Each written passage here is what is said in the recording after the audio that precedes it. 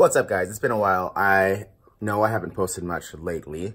It's been about 6 weeks. I was in Europe for a month, and then I went to the East Coast for a week, so that's why there hasn't been any new content on any of the cars lately. The Beetle, I shot some video before I left, but I didn't use any of it because it was kind of unusable. So let me give you a quick update of what's going on.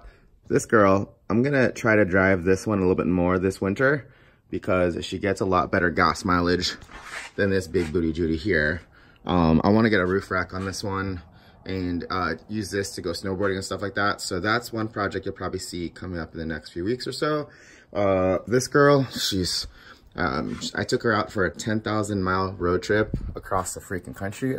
This summer, we went from California to Florida to Niagara Falls over to Michigan, then we went over to Minnesota, then back to Wisconsin, then I went all the way over to Medford, Oregon, where I got new tires, finally a full-size spare on this thing. It hasn't had a full-size spare in a couple years, so it's kind of nice. The cool thing about buying stuff in Oregon is that there's no tax, so basically got this tire for like almost free. So yeah, this girl needs a lot of work. I changed the oil when I got back. I was pushing like 18,000 miles on one oil change. That was stupid. Don't do that. But I probably need to do the diffs and all the things. I think the coilovers are shot, so maybe we'll do long travel on this truck sometime soon. Hopefully sooner than later. The Beetle is the newest project over here. This girl has a lot of issues. My sister let this thing sit for basically 9 months where it did nothing. The battery was dead.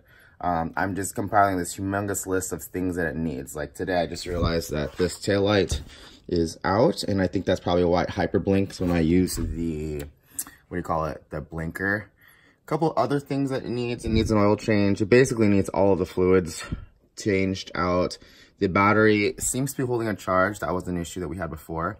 My biggest concern though is that the car doesn't pass smog, and I think, well, rookie mistake. I was messing around with a computer and the check engine light went off a long time ago, so I cleared the codes, but then I didn't realize that when you do that, you basically reset all the diagnostics, and now the car needs to finish X number of drive cycles in order for the catalyst to be ready. So that if you saw a previous video, I talked about how I can't even smog it because the catalyst test hasn't been completed. So I've been driving it around just trying to get the cycles to finish up so I can actually take it in and get smogged. A couple other things that need to happen here. You see that stereo in there? It has a freaking cassette deck. I mean, who still has a cassette deck? That's super strange. And there's a 6-inch changer down in here that's gonna go away. I ordered some stuff from Crutchfield, which is super cool. Got a Pioneer head unit.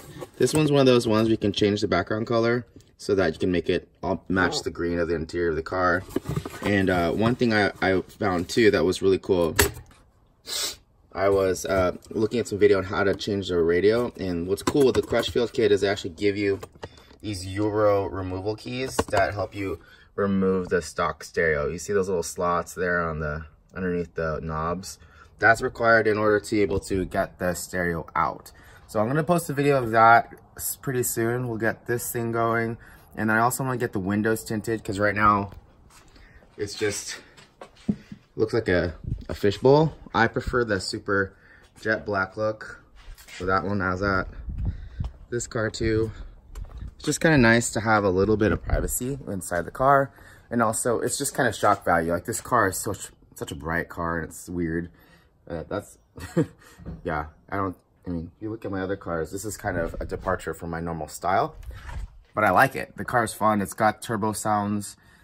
I'm hoping soon, well, as soon as I get this thing smogged, we're gonna go all out. We're gonna downpipe, get an exhaust set up in here, and then get the chip set up, and then I wanna do a turbo upgrade. So this car is meant to be sleeper fun type stuff. I'm also gonna do a quick release steering wheel, just like we have on the Xterra, because why? Because fun. Yeah, so that's what's going on with the 3 project vehicles. I also have a motorcycle in the back of the garage there that needs a little bit of love. I haven't done much there. So just wanted to give you guys a quick update because it's been a few weeks and I haven't really posted anything. But just so you know, there's stuff that's coming down the pipe. Hope to have more content for you guys soon.